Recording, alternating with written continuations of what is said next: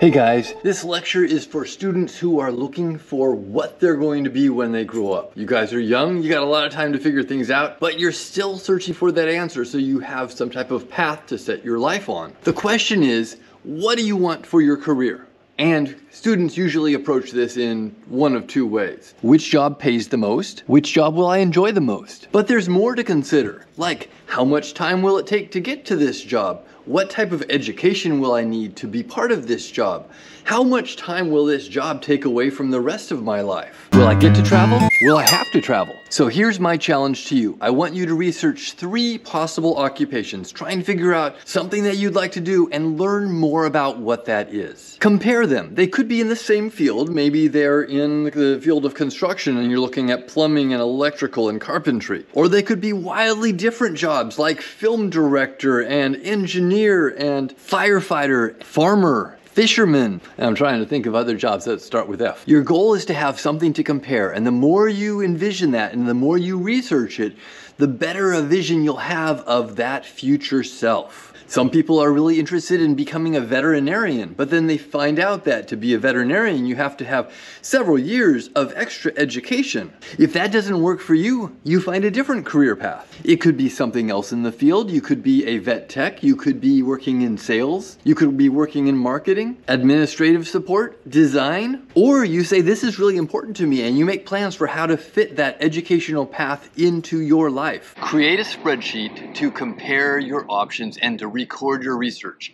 This is just for you. You don't need to turn it in. You're going to go back and look at it later. You might develop it over the next several years, but this is important information and you want to have it for yourself. Compare at least 3 different occupations. You might find that you end up with just one job for the rest of your life, but more than likely you're going to have a career arc, something that changes. Maybe your job changes as it becomes a different type of job, or maybe you move on to a new job after you get tired of one job, or more than likely you change and you need something different in your life, and so you move on to several different types of jobs. Even if you stick with the same job for the rest of your life, that job is going to change as times change, and you're going to either need to change with it or you're going to need to find a different occupation. Let's do some of that research now so you have an idea of where you're headed. For myself, I've had quite a few jobs. I've worked in at least 20 different jobs over the years. What I want you to do, I want you to identify and compare the following details. Pick a career choice,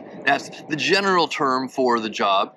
The specialty, narrowing it down to something specific about that job. The responsibilities, what does a person in that job need to do? What skills are required for that job? What do you need to be able to do? What education is required? Are they going to train you on the job, or do you need to go to college? What kind of working hours? Is it something that you only work 4 months of the year, but you're working 14-hour days? Or is it something that you're working 8 a.m. to 5 p.m.? Or is it something that you only work part-time and you can't make a living paying your bills with it? And then finally, your annual earnings. It might say you make $35 an hour and you say that's great, but then you only earn $35,000 a year, and that's not enough to meet some of your expenses. It really depends on a combination of how many hours you're working and how much money you're being paid. For example, you want to be a lumberjack or we'll call it a logger. You want to be out in the woods. You like the forest. You want to cut down trees.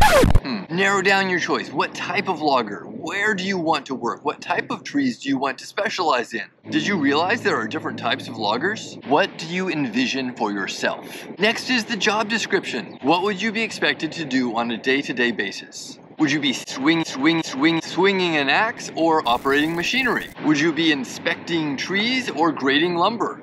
Then let's look at what skills you need. What is required to learn before you are able to do the job? Sometimes this overlaps with education. The required education is more of a formal requirement. What type of school or training would you need to have before you could get into this job? For some jobs, you need to spend nearly 10 years in school outside of high school in order to be able to start the job. In other jobs, you can get on-the-job training and start immediately. Let's talk about working hours. This is important. This shapes not only your lifestyle, but also your relationships. You might have a job with a lot of time off, but you're working really intensely for just a few months of the year. Are your hours consistently predictable from one week to the next? Some jobs don't have that predictability. You don't know exactly when you're going to be working. You might be changing that every week. You might be on the road instead of staying at home. You might be working 80 hours a week. Some jobs like logging have seasonal fluctuations. There's long hours each day, but when winter comes and it's too cold to go out and cut down the trees,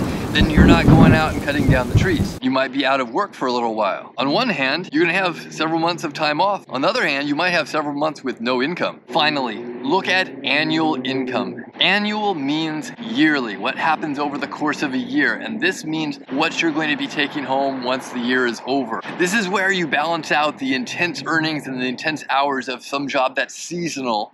You might need to get better at budgeting if you have a portion of the year that doesn't have pay and other parts of the year that have a lot more pay. You need to be able to budget and plan for those times when you don't have as much money. Another thing to consider are that jobs are constantly changing. Looking at the future, you want to try to predict what jobs are going to be valuable in the future, what skills are going to be necessary for those jobs.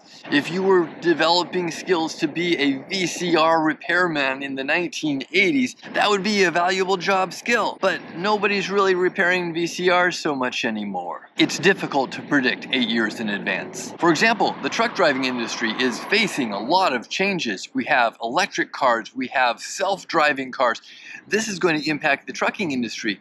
How it will, we're not sure exactly yet, but it's definitely going to change things for the industry, and truck driving jobs will be affected. If you're still interested in truck driving, there is a lot of money to be made, but maybe you have to be more competitive. Maybe you have to have an extra level of skills, maybe an extra level of repair or computer programming or something to do with actually planning the routes of where things are delivered. Those are skills that will help you get a job in that industry if that's what you really want. I'm going to include a few links on extra details you can find about jobs. The Bureau of Labor Statistics is really valuable, but there's a few others. I hope you guys have fun on this exploration and find some good jobs that you might end up with in the future.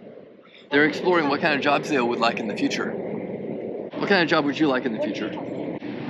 I know, teacher, writer,